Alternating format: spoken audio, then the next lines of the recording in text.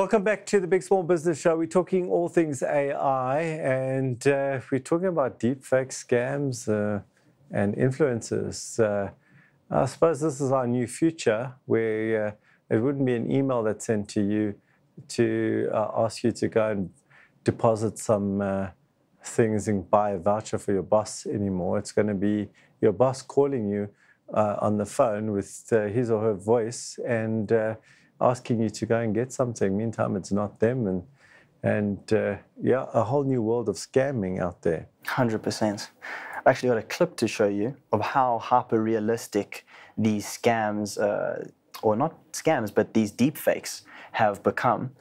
This one is of Anderson Cooper, Yeah. and it just shows exactly how insane it is. Anderson Cooper from CNN. Yes. Second youngest son.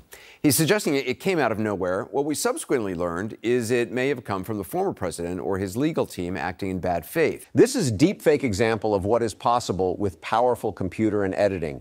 It took around 72 hours to create this example from scratch using extremely powerful GPU.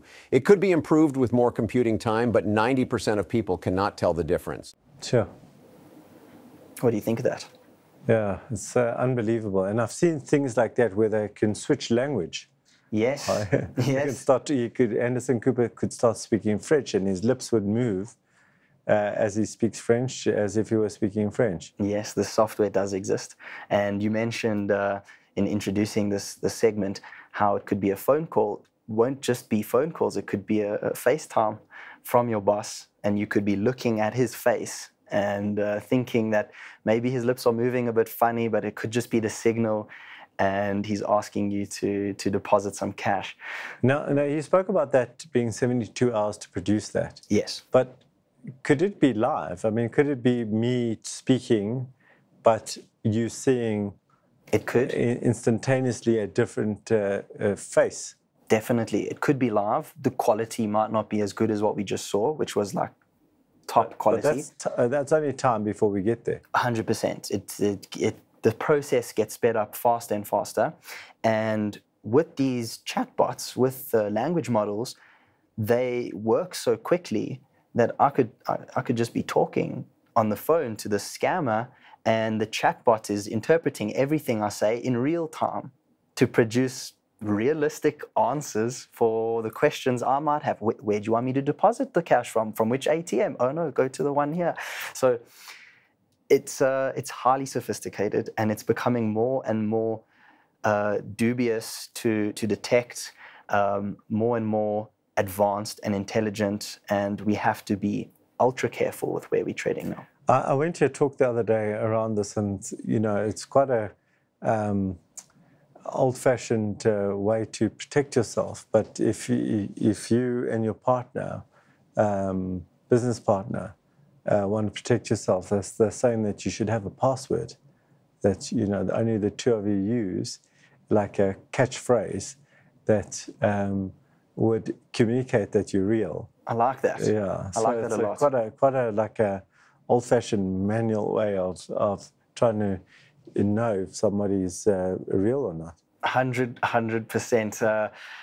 In the story of Harry Potter, to make sure that there wasn't an imposter, one of the professors asks Harry what animal was in his office when he was his teacher, just to make sure that he knew Harry wasn't a clone. And I really like this idea. It's great. Yeah. Okay, so we're talking about the deepfakes and the scams. What other scams are you hearing about? Other than there's the voice now on the phone. There's we just heard. I opened this whole show about that this big scam in Hong Kong with $25 million being transferred with video. All right. There's obviously email, but is there anything else starting to emerge now around scams? One very insane one comes to mind, which was a burning image of the White House on fire after what looked like to be some explosion. And that made headlines, or was trending across social media platforms, and it turned out that it was obviously a deep fake. So I could see coups Yeah. happening based on deepfake technology. I could see people being able to take over government, or like what's happened in Hong Kong, take over the leadership of a company and hijack the company, essentially, or hijack a country. It's becoming more and more serious. Yeah.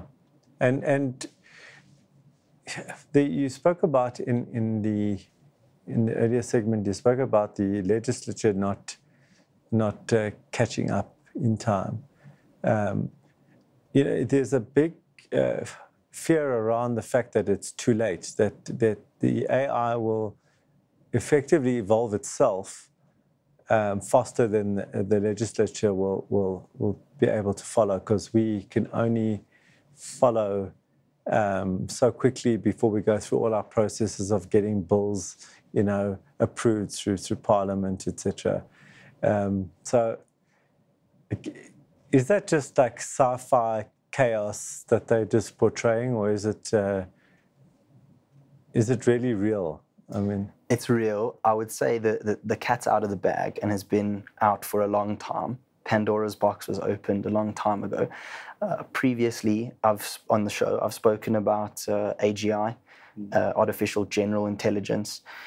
So you could potentially have AI agents that are constantly evolving, constantly changing their nature, changing their name, changing the way they talk or are perceived or sound, and will continue to do damage or be used for good, So good could mean a company could make their own AI agent for various tasks. And this is where small business can leverage these emerging trends. But to speak about legislature, I'm no lawyer, but what I can say is, in the past, even before AI, it always something bad always happens before a law can be put in place to fix it, right? And we're going to see more and more of that, for sure. Well, that's it for today's show. And while I still have a job as a real person, and the code word is 5174 apples. If next week you see somebody who looks like me and doesn't say that password, it's a deep fake.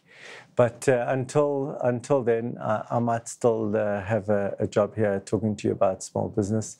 And I hope you've enjoyed today's show. And do remember, if you think it, write it down and make it a reality.